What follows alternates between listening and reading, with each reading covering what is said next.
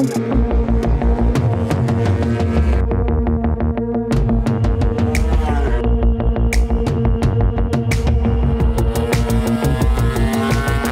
bikes arrive very high speed, so the rider have to slow down the bike at the proper speed and enter in the corner. Bikes have mainly two different types of brake.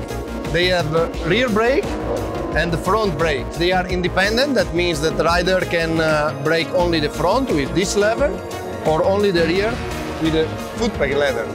Front brake is much more powerful, so it's used to stop the bike. So when the bikes arrive at high speed, the rider starts pushing on the front brake lever, and he wants to actually reduce the speed and to find the proper speed to enter in the corner.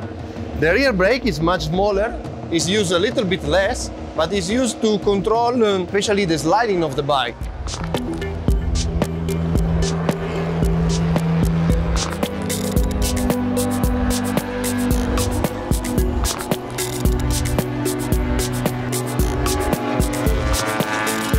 Another important part is the brake fluid, because these brakes arrive at very high temperature, and we need the fluid that can stand this temperature, stay constant, and give to the rider always the same feeling.